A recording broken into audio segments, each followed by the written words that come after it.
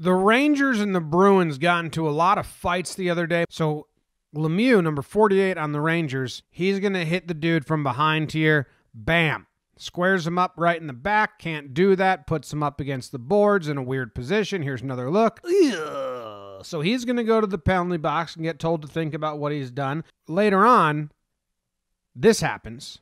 And that's kind of a weird, awkward thing, but number 73 on the Bruins doesn't like it at all. So now they're going to go at it. And then Lemieux and Frederick go at it right away. They drop gloves, but they leave the helmets on. And we got some elbows. We got some body shots getting blocked. A lot of punches, a lot of big swings. But when you slow it down, not a lot of things landing. So now we're going to get an elbow. Frederick's elbow to Lemieux's face. Bam, smash. They both square up, and Lemieux gets him right in the face.